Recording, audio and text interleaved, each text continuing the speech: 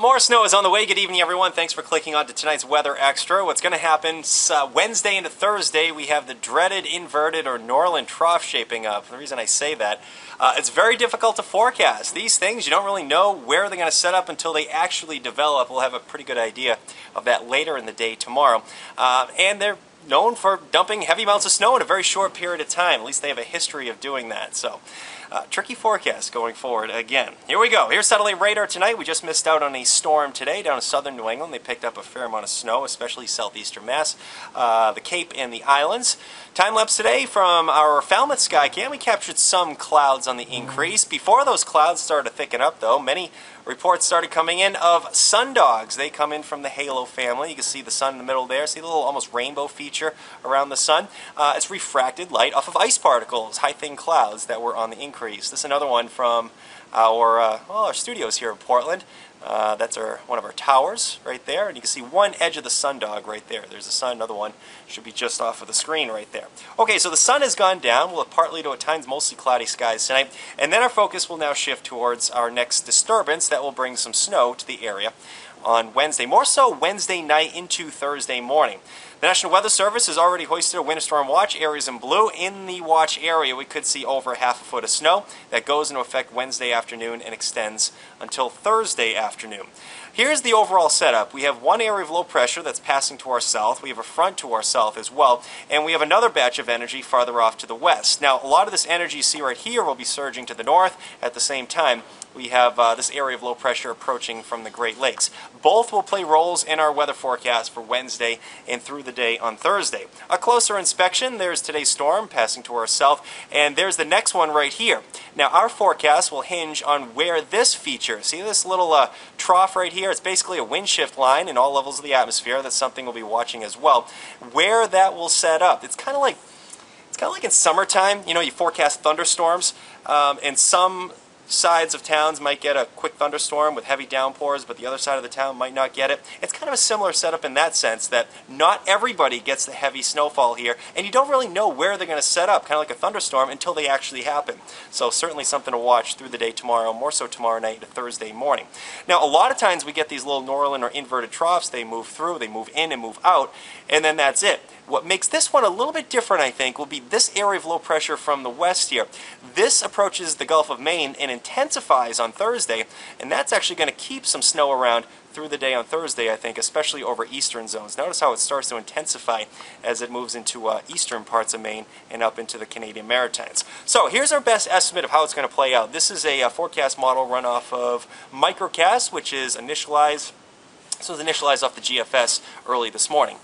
Initially, I think we'll start to see a little bit of snow develop late tomorrow. It's light, at about 5 o'clock. That's our first evidence of that inverted trough or wind shift line taking shape. As we go through the nighttime hours, there it is right there. Now, the big question is it right in here, or is it somewhere over mid-coast or down East Maine? That's something we need to monitor, and that's something we'll be analyzing through the afternoon and evening tomorrow. Regardless, this appears to be 1 o'clock in the morning. Model is putting it right here. This extends through 6 o'clock in the morning on Thursday. We would see locally heavy amounts of snow in this period between Penobscot Bay and Casco Bay, if this forecast model is right, and that would extend inland about 50 miles or so. Notice off to the south there's not much going on. Notice off to the northeast there's not much going on there as well. So, hey, there we go. These things are difficult to forecast just because of the placement of them. 7 o'clock in the morning, more of the same. The trough starts to weaken or move out during the daytime hours on Thursday as that low energizes or strengthens in the Gulf of Maine. Therefore, I think there is a chance for more light snow throughout the day on Thursday before we start to see some improvement on Friday. Now, this is an entirely different forecast model. This is the RPM model, which initializes off of the NAM, the North American model. This is the latest run of the RPM model. So here we are at 7 o'clock tomorrow morning now. You'll notice minor differences, but it has the same general idea. This is 2 o'clock in the afternoon on Wednesday. Notice a lot of clouds. If anything, it's a little bit later in the game. We're starting to see evidence of that Norland trough right here with localized heavy amounts of snow starting to take place down into southern portions of New Hampshire.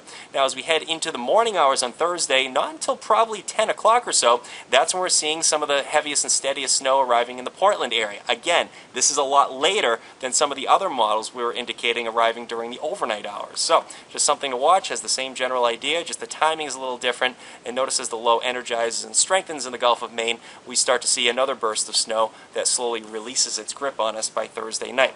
So based on today's forecast, and these numbers are probably going to change a little bit, this is what we're thinking here. Our best chance we're seeing over a half foot of snow and up to half foot to a foot will be in the areas in white.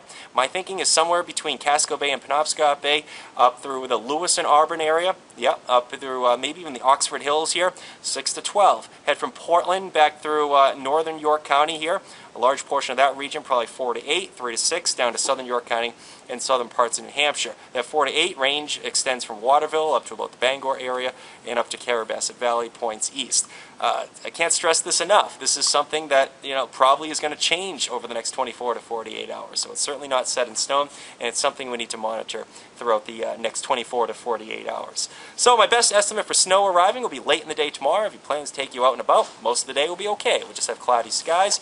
Heaviest bands of snow will be tomorrow night and through the day on Thursday, but they will be locally heavy. It was not going to snow for the entire area heavy at any given point. So we're going to be watching where that line sets up and its progression throughout the area, especially Thursday morning. Now on Friday, looks mostly cloudy, more the same on Saturday with increasing clouds. Our next storm should bring some more snow, and that will be Saturday night and into Sunday. An entirely different setup with that Saturday night Sunday system.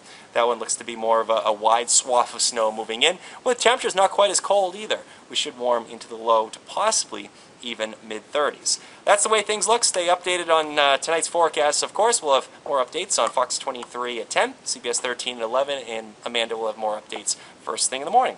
Have a nice night.